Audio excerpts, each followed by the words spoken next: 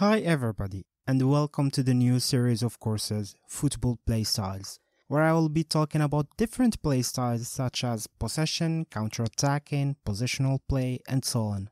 This course is going to be about possession, which by the way, is the first course of the series. My name is Elkadwi Amza, and I'm going to be your instructor in this course. Without further ado, let me show you the roadmap of this course. First, and in this video, I'm going to be introducing the course. In the next one, and for people who don't know me yet, I'll introduce myself and a bit of my work.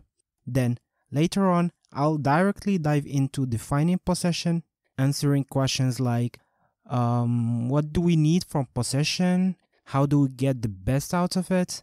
What kind of possession we do or don't need? And many others.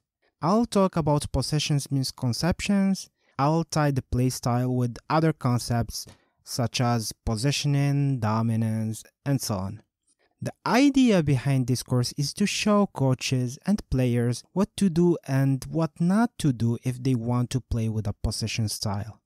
To do so, I'll be showing you many examples of what I'm explaining, so everything will be clear. By the way, this course is not only for coaches and players. Football fans can also benefit from it. Firstly, to get rid of the main misconceptions about possession. And secondly, to see the difference between the teams playing with such playstyle and how that helps or limits them.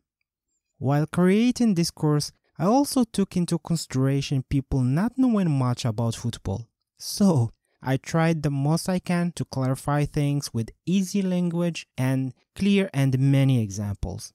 But if somehow you get confused at any part or that you want more clarification, just contact me so I can help more.